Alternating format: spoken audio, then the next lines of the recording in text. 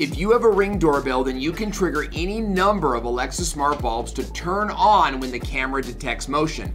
And that's really cool because you can set up an automation that will act like a security system and you won't need to buy any other expensive smart home gear. Then if the motion goes away, then Alexa resets the bulbs and the automation resets where it's ready to run again.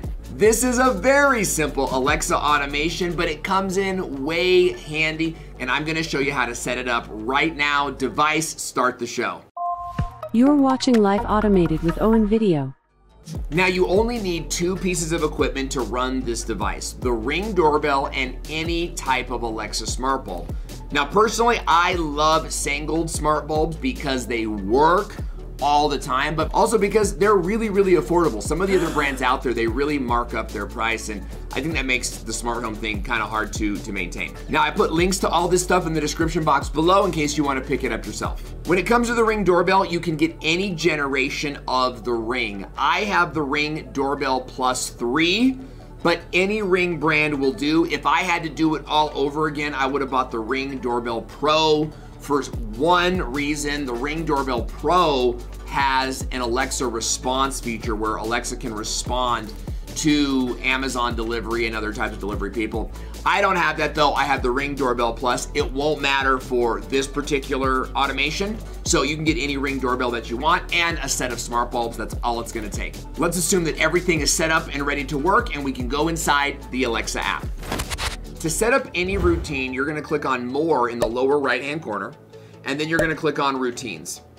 And this is where you can set up all of your different routines. So we're gonna click on the plus sign in the upper right, and the first thing we're gonna do is enter the routine name. And so I'm gonna call it Front Motion, because this will particularly be for my front door. And then I'm gonna click Done and Next. All right, so now we're gonna set up the trigger. So I'm gonna click the plus on when this happens, and I'm gonna click on Smart Home because that's where my camera is.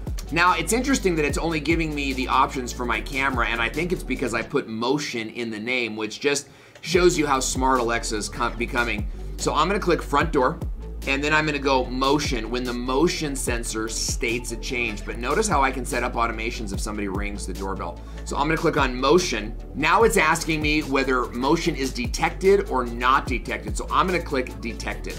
So when the front door detects motion, and I'm gonna click Next.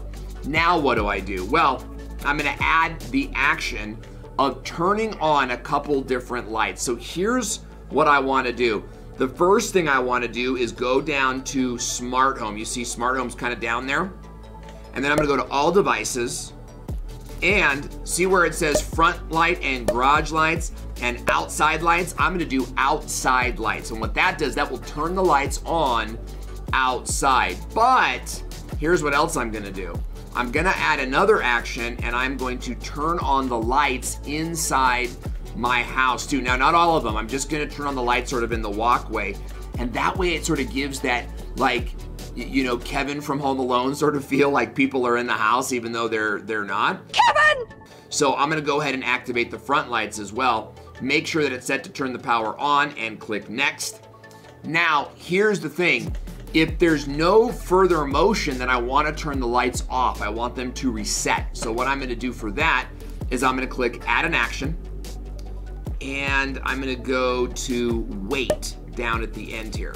Okay, so I'm gonna go Wait, and I'm just gonna wait 2 minutes. So if there's no further motion for 2 minutes, okay, then what we're gonna do is we're gonna turn those lights off. So I'm gonna go back into the plus sign to add a new action, click on Smart Home, and I'm just gonna turn off the devices I just turned on. So let's go into bulbs. Oops, no, it's all devices, and it's outside lights, and we'll turn those off now, okay? Now notice how it's sort of reorganized and wait is down there, so I can click and drag and move wait 2 minutes up. You see how that sort of works? And then I'm gonna go plus again, Smart Home again, all devices, front lights, and I'm gonna turn those off as well. Okay, now let's make sure that everything is in the right order. So it says front lights power off. So I need to grab that and pull this all the way down. Okay, so it's out of order. It's out of order. So let's just take a look because it's really easy to fix. So it says, you know, outside lights off, outside lights on. I need the 2 on to be on top. So let's go outside lights on, front lights on, then wait 2 minutes, and then if there's no detection, then it's outside lights off and then front lights off. I'll click save, and my routine has been created successfully. Let's give this a test run and see if it worked.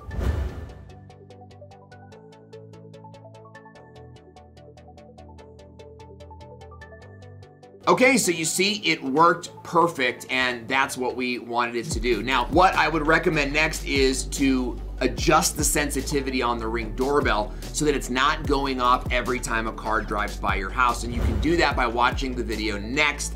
I'll show you how to go into the Ring Doorbell app and adjust the motion sensitivity so that you're only getting these motion alerts if somebody's actually on your property. So click the video now to watch that, and I hope to see you in the next video.